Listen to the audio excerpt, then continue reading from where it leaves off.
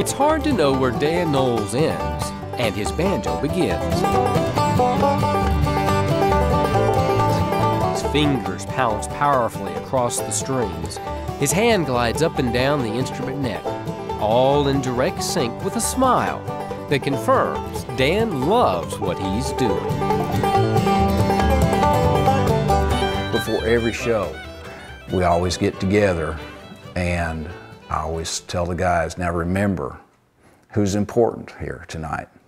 It's not you, it's not you, it's not you, it's not me. It's those people out there. Take it away, boys!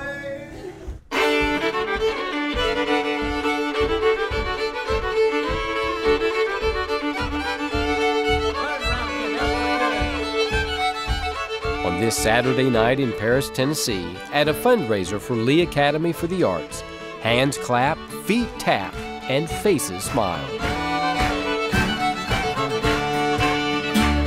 Well, the Tennessee River, she's a mighty fine flow, rolling north from the river to the Ohio, Ohio to the mighty Mississippi, from the Mississippi River to the sea, from the Mississippi River to the sea. Did you get your part?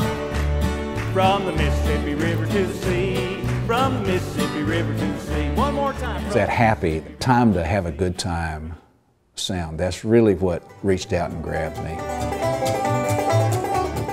When the sound grabbed Dan, he reached out and grabbed the sound. The banjo is so much a part of him because he not only plays it, he makes it. Every hand-carved, sanded, and polished inch of it. There's still a spirit in wood. And if you listen to it, it'll tell you what to do. Music and the instruments that make it have been important to Dan for a long time. You could say even before he was born. My dad was a musician. He played the piano, he played the musical saw, he played the mandolin. My granddaddy was a musician. He played guitar, he played mandolin. Growing up, Dan learned to play the same instruments. Then local radio introduced him to the banjo. Out in California, there was a station called KRAK, or Crack Radio. They play country music. And just before they'd play the news, you'd always hear Grandpa Jones or the Flat and Scruggs or something like that. I always wanted to play like Grandpa Jones. When I went to playing the banjo, that's what I did. As a young man, Dan played music with friends and in bands. But in the 60s, banjos were not considered cool. So Dan chose the guitar to develop his gift for instrument design and building. When I was a kid, of course back during the hippie days and all, I had already started wood carving. People were wanting their guitars carved. And so we'd have peace signs and doves and rising suns and that kind of mess. Necessity was the mother of invention when Dan worked at a music store in a California town where the closest guitar repair was 2 hours away. Gradually things started coming in and I realized I probably can fix that. And so what I did was I'd go out to yard sales and I'd buy up every cheap guitar I could find. Dan experimented on those yard sale guitars to develop his talent in repairing and rebuilding string instruments. A talent that has matured into the art of making banjos owned by musicians around the world and here in Paris. At this point, we're just getting a lot of wood off this thing. These days, when Dan isn't making music like Grandpa Jones, he's making the instrument that delivers it. If you run it at an angle to the grain, it won't tend to pick as much. In a workshop just off the Paris town square, Dan spends weekdays working solo and Saturdays teaching a class of local students who not only play banjo, but want to learn the skills to build one. I like to take a neck and actually relieve it all back through here so it's got a little bit of a dished form to it. Dan believes in creating banjos at that higher skill level, or not at all. The problem with really thin necks, though, is they hurt your hands after a while. The banjo under construction in this class is one Dan is custom making for students Will and Rebecca Turner. When Dan's building you a banjo, you can say what you don't want. You can be completely honest with him. He doesn't push you into any kind of designs or anything like that. And you can see we're knocking a lot of meat out of this thing real quick right now. This is a horsehoof rasp, if I didn't tell you that before.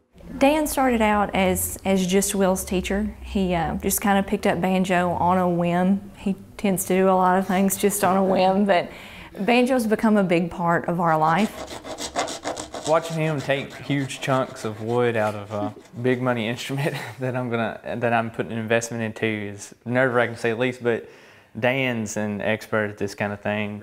For anyone who gets to know Dan, it's inevitable that he will become more than a mentor, more than just a craftsman making a banjo. When we got married, he played at our wedding. He wrote a song for us. Dan's one of a kind. There's nobody else like him, and we've just really grown to love him over the years. It's easy to see why Dan's customers often become his friends. Building a banjo can sometimes take a year or more. First of all, in the design phase, I take a lot of time in that phase. First, finding out what you want. What do you need? What are you hearing? What are you saying? What's going to take care of what you need? Once the banjo building commences, Dan forms a unique partnership with the material. What I do is almost like doing Zen. It really is. It's a whole different approach to it, in that you're there doing what the wood tells you it wants you to do. And it does. I know people grin, when I tell them that, but it's true. Among the different stages of building banjos, there is one Dan enjoys most, one he is challenged by, an artistic extra that has become Dan's trademark. Okay, what I'm going to do is I'm going to cut some pearl. This is a piece of black pearl. It comes from Australia. On the neck and peg head of many of his instruments, Dan creates miniature masterpieces cut from various colors of pearl. First, I do a design. From the design, I make many, many copies of it. It's glued to pieces of pearl, which are typically about 50 thousandths thick. I take a jeweler's saw and I cut those pieces out. Today, Dan is cutting a mosaic of colors and shapes that will make Will's banjo a musical mural of art. It's something I'm really interested in, astronomy and the solar system, and I wanted to put that into my banjo neck. One thing that I really like about cutting pearl is that you have to relax to cut pearl. If you don't relax cutting pearl, you'll break blades. Once cut, the tiny pieces of pearl are filed to smooth the edges. And I take that design and put it to the ebony. I route out that channel. I'll put the pieces in, glue them in, level them, and engrave them. The result, an instrument that is a beautiful work of visual art, made even better when it becomes a work of performing art.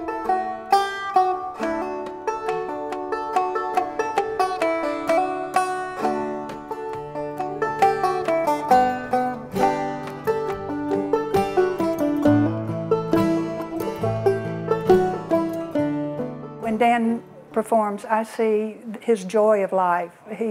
He's having the best time in the whole world, and therefore people listening to him are having their best time at that, especially at that moment. Here we go. This is a little bit different. This is finger style instead of claw hammer like you've been watching me play all night tonight. So I hope you enjoy it. It's called the Sunflower Dance. It goes just like this.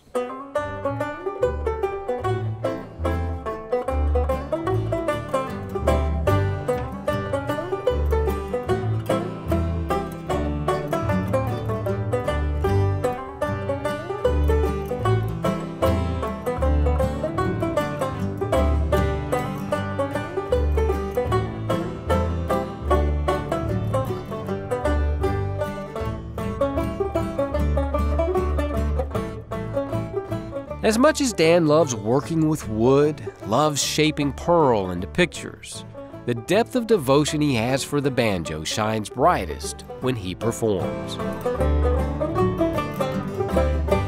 To me, if I can pass on the ideas that have allowed me to create, then I pass on the valuable part of me. And whether Dan's role is banjo maker, banjo teacher, or banjo player, the joy comes from passing along the art.